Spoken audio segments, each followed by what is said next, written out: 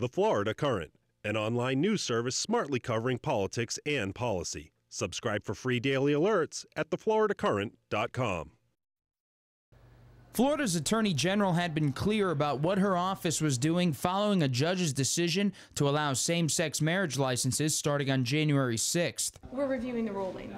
That review turned into a request on Monday. Pam Bondi has asked the United States Supreme Court to extend a stay on the same-sex marriage ban. The Attorney General's office provided a lengthy statement as to why they made the request.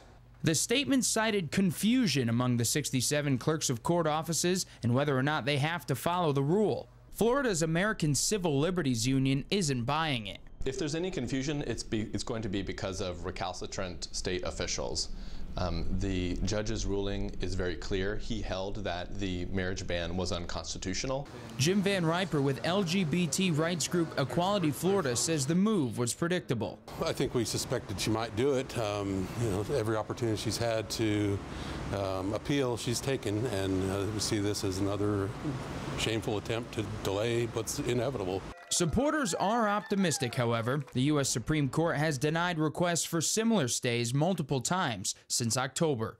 Reporting in Tallahassee, I'm Matt Gelka.